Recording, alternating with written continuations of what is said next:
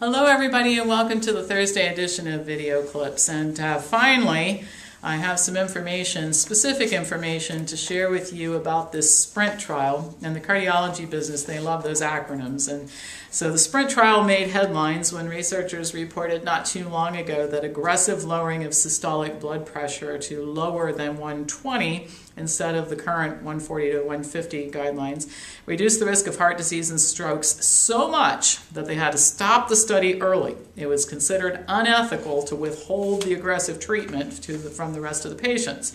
Now, no data were released at the time, but I predicted that when the details were finally released, they would be a whole lot less spectacular than the way they were reported in the media.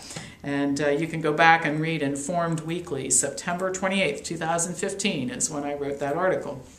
Well, the results were reported at an American Heart Association meeting and published in the New England Journal of Medicine at about the same time.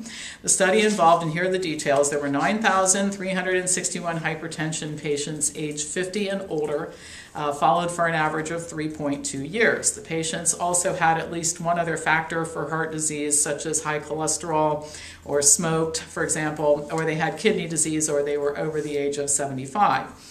Now, half were assigned to a group that established systolic blood pressure target of 140, in other words, the status quo the way it is right now. The other half were assigned to an intervention group with more aggressive medication, and the target was dropped to 120. These patients took an average of one more drug per day than the others, 2.8 pills a day versus 1.8 prior to the start of the study. Now, the study was supposed to run until 2017, but as I mentioned earlier, it was halted because of the spectacular results. And here is how they were reported, and then I'm going to give you a comparison as to what the data really show. The study showed that there were 26% fewer deaths and 38% fewer cases of heart failure in those who lowered their systolic pressure to 120 than those who remained at the current target of 140. The researchers reported that older patients did just as well as younger ones on the aggressive meds, and it's estimated that 17 million Americans will be affected by the findings of this study. So this is going to be a bonanza for cardiologists and drug companies. But details of the benefits and side effects of the more aggressive treatment just don't support the enthusiasm of the media and the cardiology profession. So I'm gonna summarize here. I have all the hairy little details in the article, which will be posted in the HealthBrace library, and reciting a lot of numerical details sometimes you just get lost in that. So I'm going to give you the summary here. So we had about 4,680 patients in each study. There were 210 deaths in the control group, 155 in the intervention group. What this really comes down to in absolute terms is 0.0117%, a little over 1% deaths, drop in deaths. Then there were 100 cases of heart failure in the control group, 62 in the intervention group. This is a little less than 1%, 0.0081%, 0.8% drop. Okay, so you can see why I'm not so jumping up and down with excitement over all of this. Overall, 24% reduction in heart attack, stroke, heart failure, death from heart disease. That's how it was reported. The absolute data showed that there was a drop of a little over 0.5%. So now let me summarize that for you. The bottom line, there was a slightly greater than 1% reduction in deaths, slightly less than 1% lower incidence of heart failure, and about 0.5% decrease in events overall. That certainly doesn't sound like something that's so earth-shattering. We need to stop this. We should have stopped the study early. Wait till you hear this because of the side effects. In return for the underwhelming results, there was a 5% incidence of side effects, serious complications, which included blood pressure so low it caused severe dizziness or fainting, electrolyte imbalances, and damage to the kidneys. The incidence of serious complications in the control group was 2.5%. In spite of this, the principal investigator stated, quote, "It seems that the benefits outweigh the risks." I mean, it just defies logic that we were looking at the same study. This happens again and again where I look at the enthusiasm that's generated over something. I'm looking at the original study and thinking, did these people even read this thing? Now, I'm not the only person who's not enthused about the results.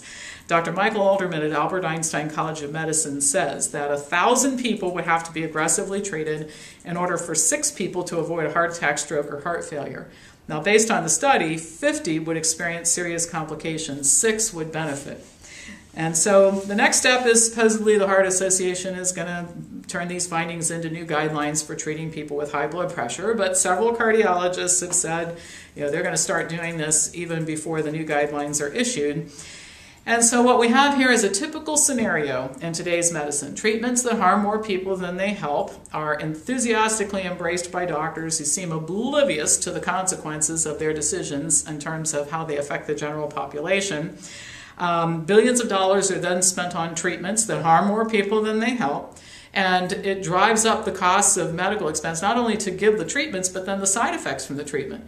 You're going to have 6 people benefit out of every 1,000, and 50 that are going to require a lot more medical care as a result.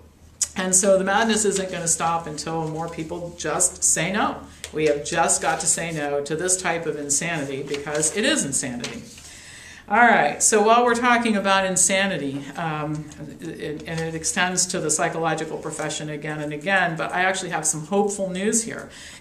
All of this is hopeful news if we act on it, all right? And we cannot wait for the medical profession to act on it. Citizens need to act on it. Let's take our health back, people. Let's take our health back and get it away from these disease-mongering, opportunistic healthcare professionals and the drug companies that employ them. All right, so enough of that rant. Suicide, devastating to families and communities, and affects people from all walks of life. I mean, homeless people who are in despair kill themselves, and famous and rich people like Robin Williams, who seem like they have everything to live for and every resource available, kill themselves. Commentary in the media often focuses on the need for psychiatric care, when most of these people are under the care of psychiatrists at the time that they do it. Robin Williams was, and there's an article in the Health Briefs Library documenting that. So it's well known for a long time, has been well known for a long time, that taking the drugs increases the risk of suicidal ideation.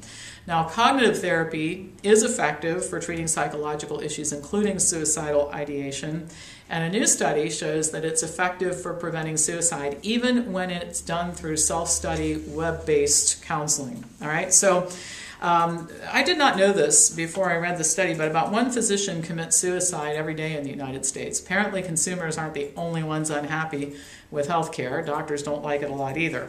Interns are at particularly high risk. Suicidal ideation increases by 400% during the first 3 months of internship. So researchers looked at the efficacy of a web-based cognitive behavior therapy program for prevention of suicides in medical interns. 191 interns from various specialties were randomized to one of 2 groups. One group participated in web-based CBT. The other participated in a control group. Those in the CBT group completed online modules every week for 4 weeks before their internship started, while those in the control group received emails with information about depression, suicidal thinking, and local mental health professionals.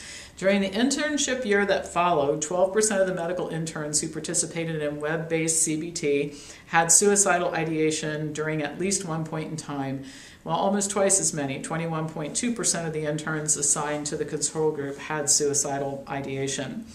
The authors concluded, the study demonstrates that a free, easily accessible web-based CBT program is associated with reduced likelihood of suicidal ideation among medical interns.